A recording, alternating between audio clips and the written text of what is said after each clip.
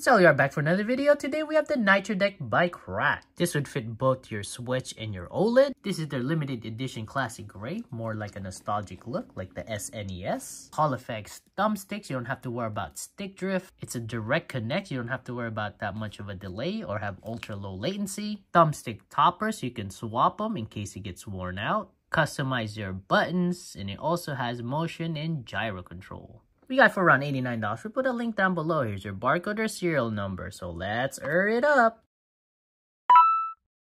Just wanted to show the packaging real quick. Got the classic gray. This would fit both Switch and Oled. Here's a view on the back. The stuff that it comes with. You got the carry case. Got the handheld. It has Hall effect thumbsticks, motion vibration support. Just check out the carry case. Man, it looks nice. I like it. So you have that nylon, kind of like your backpack cloth in here, or kind of fabric. And that's what it's wrapped with all over the case. It's hard, so it'll protect your Nitro Deck. You got two zippers. This is for your shoulder strap. And you have a handle. Take this out. I believe this is the strap. Nice long nylon straps with your clips. Open the case. And you got that CRKD logo in the middle. Ooh. This one out. This one is your Whoa. You have your USB-A, USB-C cable that's braided. It's 8 feet long. Microfiber cloth with the Nitro Deck name. Thumbstick toppers. A little bit more concave. Looks like we have manuals here. Your user guide. Then we have the handheld deck. It's actually fairly light. I figure it'll be a little bit more heavy. We'll go ahead and weigh that later. This is made out of plastic. You have the purple and gray combination, the classic edition. This reminds me of our SNES, the console that I pretty much played with back in the days. So that's why I picked this one. And they have other two. They have the mint and the GameCube color combination. Let us know in the comments below which color would you choose. You have your X, Y, B, and A. I mean, it feels okay. Minus and plus. You got the capture and home button.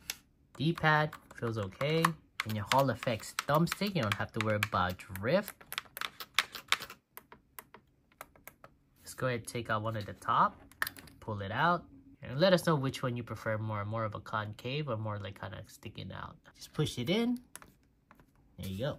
So if it ever wears out on you, you could always get new ones. You could buy it on their website. We have the shoulder buttons L and R. I mean, it's okay.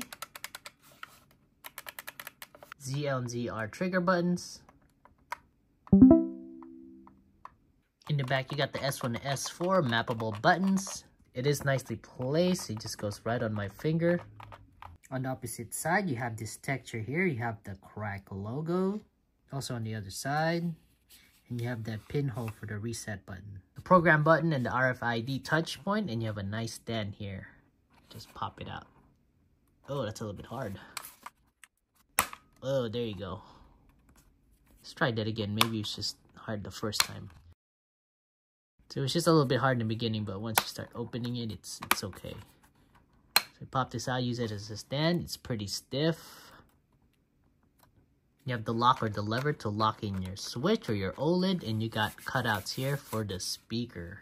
Input and output to charge it, also use it as wireless. So let's go ahead and get our Switch. So before you do that, go ahead into the settings. This microfiber comes in handy. Let's go ahead and clean your screen first.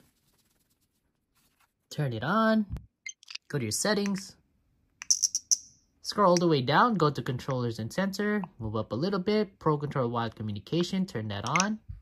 Okay, take the sticker off, hopefully it doesn't leave any residue. I rather would have them not do this.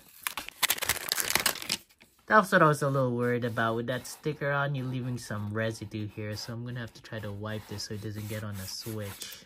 So after scrub, I finally got that residue off. So hopefully in the future, they don't need that sticker. It's just too much.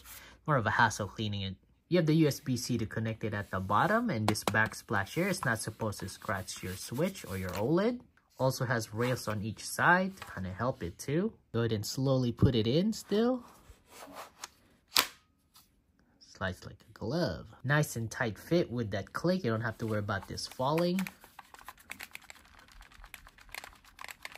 And if you want to release it, just pull up or push up. Looks like it didn't scratch. Let's go ahead and put it back in. Feels good on the hand and fingers. A lot more ergonomic than the Joy-Cons. Just look at how much more thick that is. Before we turn on the Switch, go ahead and take a look at the carry case. I really like this, how it's really custom fit in there. You got the thumbstick holes. Also the shoulder buttons and the trigger fits exactly in there. So let's put it in. Look at that. Snug fit. And you do have game card slots. You have a flap here that protects your screen as well. You got 8 of them that you could put in. And it's elastic so you can stretch out. There. Small mesh pocket. You could probably put in your cable, your 8-feet cable. If you want to bring in your topper, squeeze this in here too. Put it close. There you go. Zip it up. Good to go. If you want to use a strap, lock this in. There. Open it up. I do like how it's fitted in there. It's a nice fitting case. Now this is extra. We got the limited edition that comes with it. If you just want to buy the handheld, it's $59. And if you want the whole thing, it's $89. Let's turn on our Switch. Alright, we're paired. Looks like you have a purple light at the bottom for the home screen. With that direct connect, you have ultra low latency. Let's try the program button. I want to assign this button. I want it to jump and fireball. So all you have to do is press the programming button till it turns purple. It's flashing. Go ahead and jump in purple and assign it to this button. So every time I press it, it should jump and fireball. Jump and fireball. So let's just say I want to clear it. You know what? I accidentally press it sometimes when I'm playing. I press these. I just want it fully disabled. So all you have to do is just hold the program button until it starts flashing purple. Just keep holding it, holding it, holding it. It's solid purple and then white. And then now all buttons are disabled. So you don't have to press it. Or you don't have to accidentally press it and then it's going to do all those moves. It's not going to do anything. And if you want to restore everything at default, just kind of like when you open the box or open the handheld deck, press the program button, okay? Once it starts flashing purple and it's solid purple, just go ahead and let go. And then now it's back to default. Remember, the ZR is the same as the S1 and the R is the same as S2. Same for the other side. So that's the default. And if you want to just disable it again, just show you one more time, go ahead and click the program button in the back. Just hold on to it. Just keep holding. Don't even let go until solid, until it turns white. Now it's fully disabled. Let's try the turbo. So the way to do it, click the minus sign and the ZL in the back until it turns green. That's the speed. You can make it go fast or slow. By doing that, just click plus to make it fast. And it will vibrate to its maximum. And if you want it slow, once it vibrates, that's the slowest. So let's go ahead, turbo the shield. Press this button. Turn solid green. So once you click this, let's make it go faster. Click minus and ZL. Once it's blinking, go ahead and click up all the way to maximum. You have the vibrating going on. So click the shield. Now it's turboed all the way compared to when it's low. And if you don't want the turbo anymore, just go ahead and click the ZL and minus again. It'll turn white. Then you're good. Oh man, I got dizzy.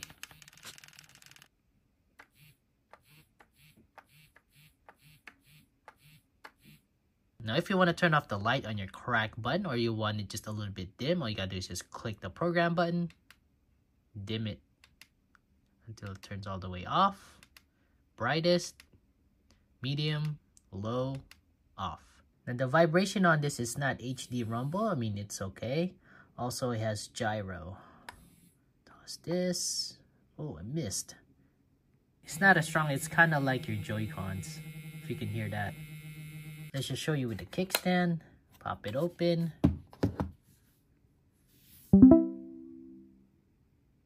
doesn't go quite as high even if you have it all the way, let's just say up this way. That's pretty much, that's the angles you can get. Max it out. Forward, yeah. Now if you want to charge it, just go ahead and put it the input device. It should charge. There you go. And the output is if you want to use this as a wired controller. Take off your switch.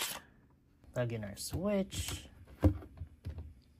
Get your wires, but since we have one here already, I'll just use this one. Go ahead and plug it in the output. For some reason, it's not working on this wire. Let's go ahead and use cracks. Plug it. Connect it.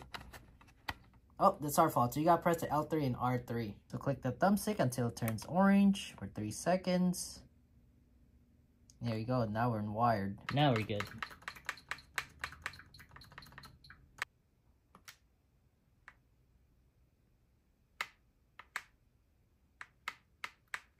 I'll go ahead and check the crack app just to see how rare mine is. Go scan the QR code, get the app, sign up, click next.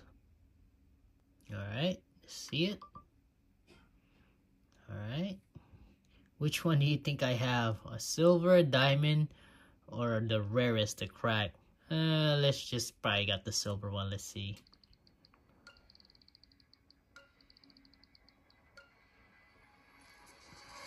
Well, at least I got the diamond. Not the rarest, but at least not the silver. Which one did you get? Now you see all my devices. I only have one so far. You got the shopping. You don't need to see that. You got videos on setups, socials, and of course your account. As far as the weight goes, just weight. This one weighs at 268 grams. You have your controller here by MobaPad. That one's 218, 220. I believe this one's a little bit heavier with 8-bit due, 248. Now if you just bought the handheld deck now with the carry case, let's see if it fits in these other ones. Skull & Co. Let's try it. Oh wow. Well, it still fits, but this gets in the way. Let's try doing it upside down.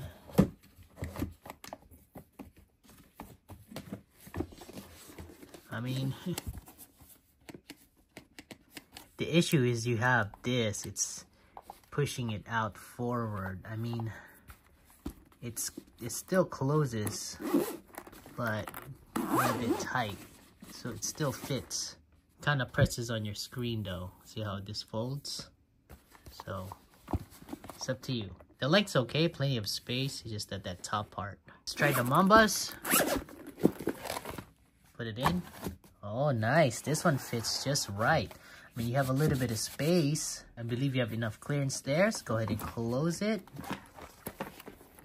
Oh, wait. Actually, it's a little bit tight. I mean, it still works, but it's getting caught.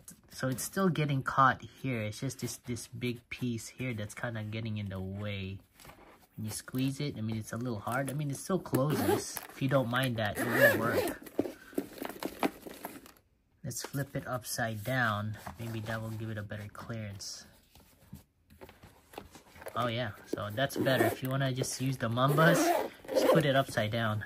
It gets kind of pinched on the flap, that's why. So this one's okay. If you have that little bulge in the back, this one's okay. See, it's not even clicking the thumbsticks. Yeah, this case is about similar, the length and also the height. So it's not really going to work with the Skull & Co. because this gets in the way. We'll put a link below if you want to check out this carry case. So that's your limited edition Nitro Deck by Crack. Comes with a thumbsticks, with a snug fit carry case with a handle and a shoulder strap, 8-card game slot, a mesh pocket. It'll protect from dust, scratch, and drops. With Hall Effect thumbsticks, you don't have to worry about drift, vibration, and gyro control. Ergonomic grips with mappable buttons. We got it for around $89. We'll put a link down below, so let us know which one you use. So let's hurry it up to another video.